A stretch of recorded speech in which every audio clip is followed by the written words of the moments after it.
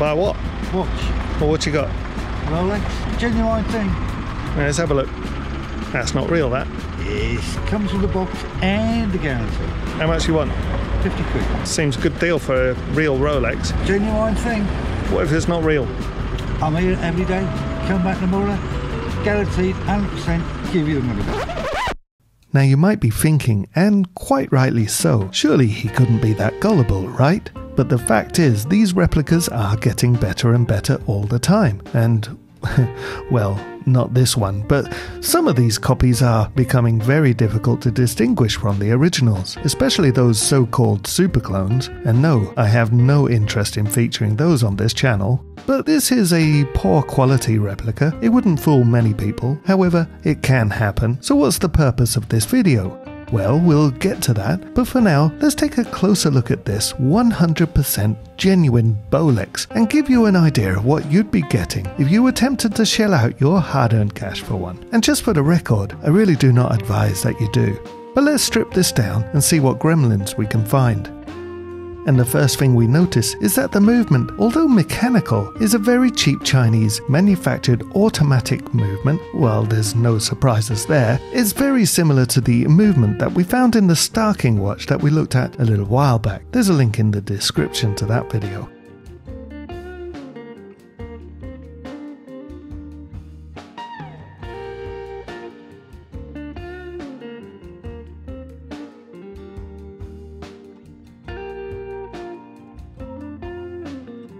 But looking at the performance, it seems pretty decent. However, it's not all roses, as you'll see shortly.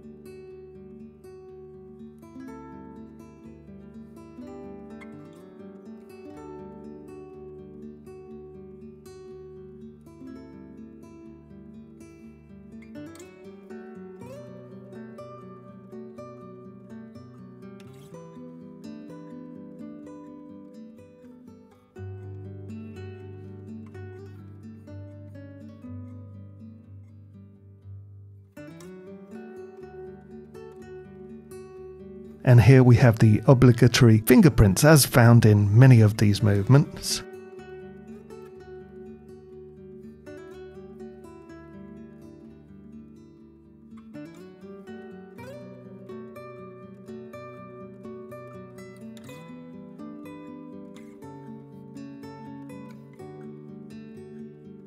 And here we are, the movement is literally swamped with oil. Parts are actually sticking to each other. You will notice this throughout the movement, and I'll give my thoughts on this shortly.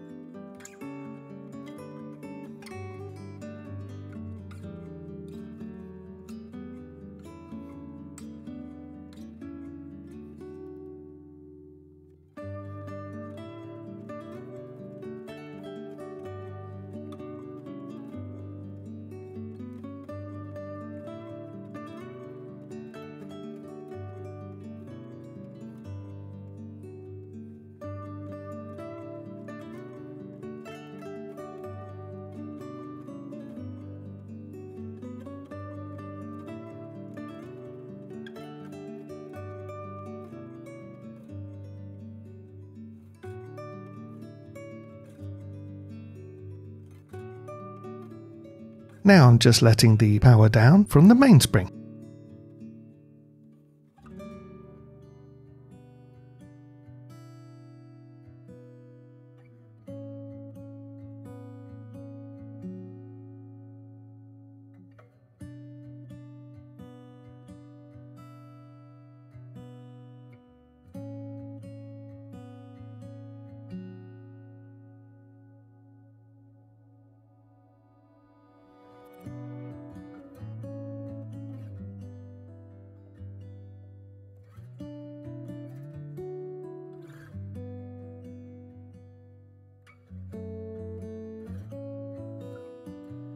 And removing the main bridge, we can see a nice strip of metal. This may well have eventually found its way into the train of wheels, and a watch would have stopped.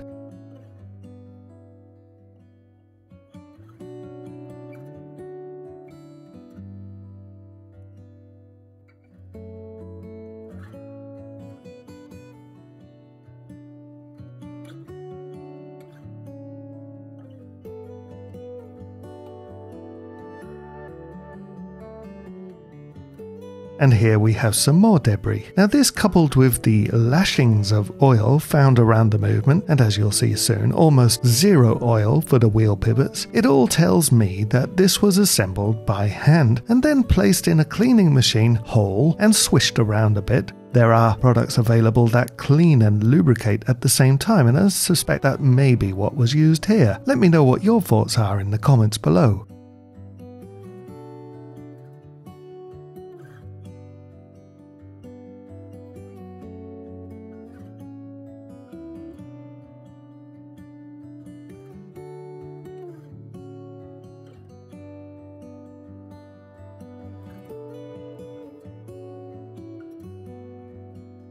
But yes, when putting hundreds or thousands of these movements through the same fluids, there's no surprise that these movements do get contaminated. It doesn't take a lot to jam up these movements, and so that's why I'd guess that they have quite a high fail rate.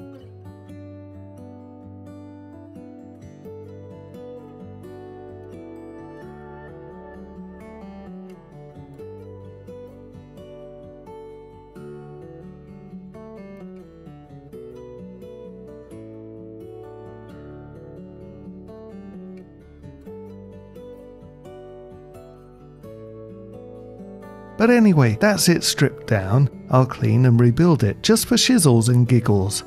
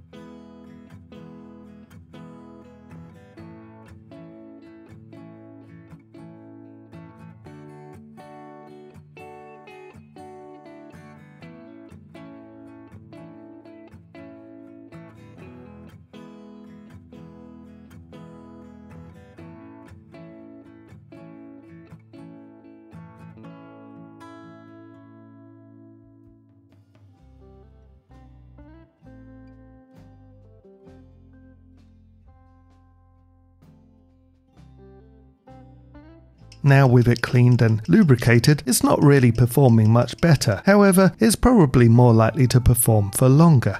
But enough of that, let's finish putting this thing back together.